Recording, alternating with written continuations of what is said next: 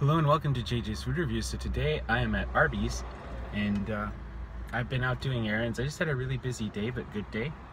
And I realized I haven't eaten anything except for a container of Parmesan cheese earlier today. So I better get something to eat. So we've got some Jalapeño Poppers in here, and then that Grand Turkey Club sandwich, I believe it was called. Here's a jalapeno popper. It looks really nice and crispy and crunchy and soft on the inside.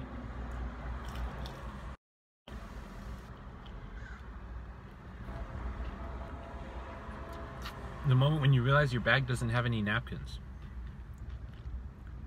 First world problems. So anyway, that was very tasty, very messy and very hot. Must have just been cooked up for me, nice, hot and fresh. It's basically, pardon me while I lick my fingers. Basically, it's a crisp, crunchy shell that had about half of a jalapeno inside of it, and appears to be some warm cream cheese.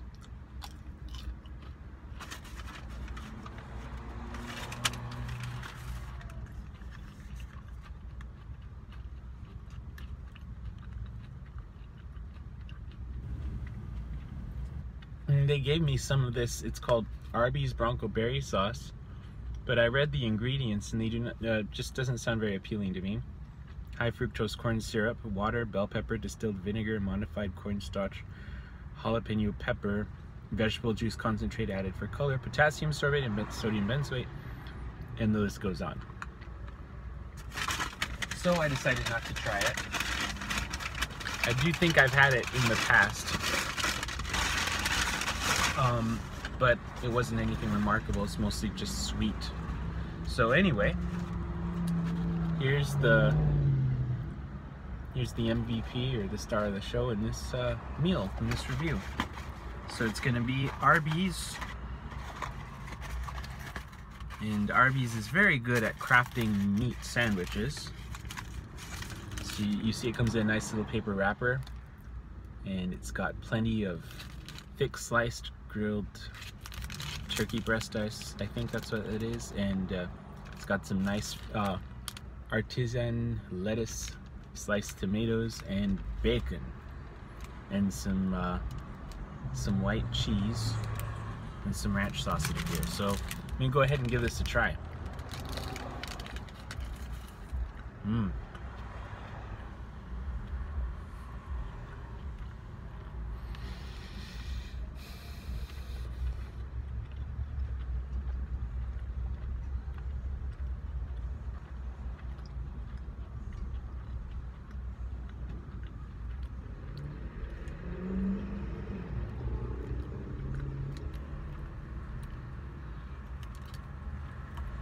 The lettuce is fresh tasting, the tomatoes as well.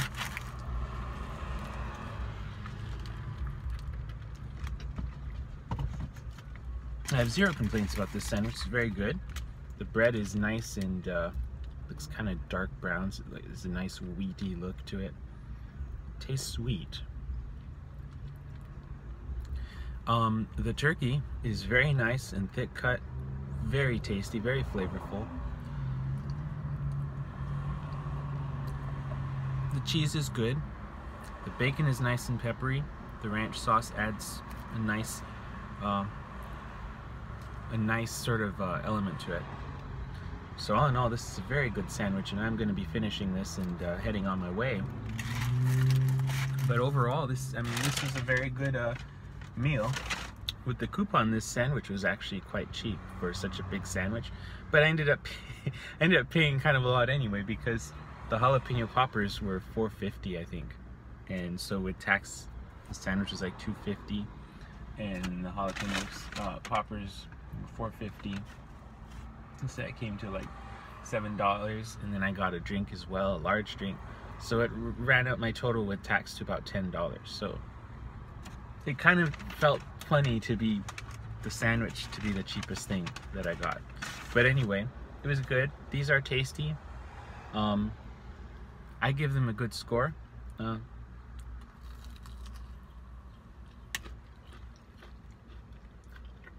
That's what it looks like.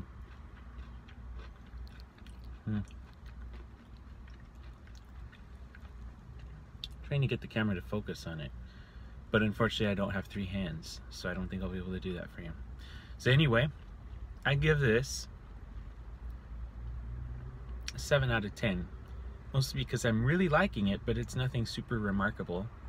It's kind of generic. There's nothing that really jumps out about it at me, but it is tasty, so 7 out of 10. The sandwich, on the other hand, is quite remarkable and expertly crafted.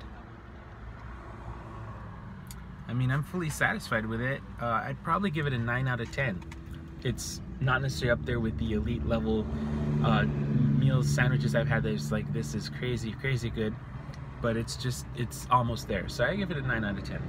So this is it for now. Thank you for watching. Please like, comment, subscribe, and I hope to see you again soon for another episode of JJ's Food Reviews. Take care, everyone.